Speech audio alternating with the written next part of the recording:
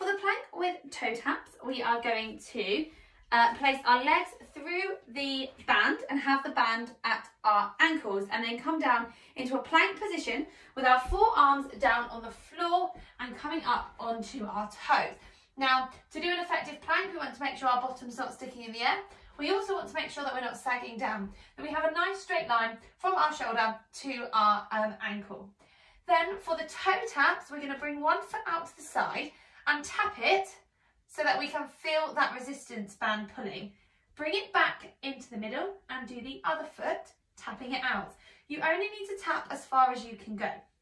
So once you've done 2 feet, 1, 2, that is 1 rep.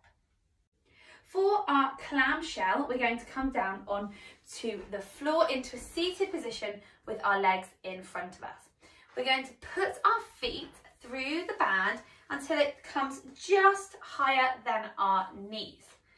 Now we're going to place our hands on the floor beside us, and we're going to imagine that our feet are glued together, but our knees want to come as far apart as possible. So keep those feet together, bring the knees as wide as we can get them. We should feel the muscles here working, and then bring them back in. Try not to come all the way together, so we don't want to lose resistance completely, and that's 1 rep.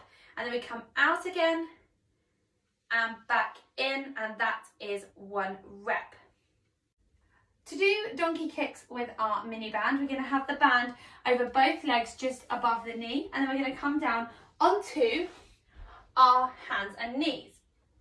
Now, to do the donkey kick, we're going to lift one knee off the ground, and we're going to kick our leg back as far as we can, and then bring it back in. So it's going to come out and in, and that's 1 rep. And then obviously you can do the other side. So out and in is 1 rep.